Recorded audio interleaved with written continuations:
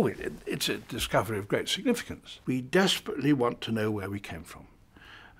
And this little creature is going to show us our connection with the rest of all the mammals.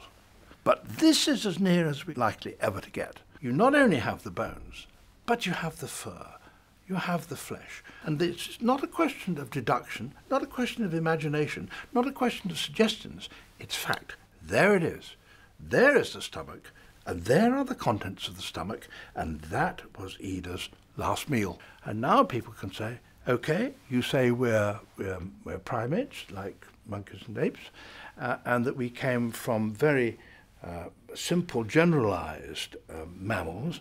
Show us the link. The link, they would have said, until now, is missing. Well, it is no longer missing.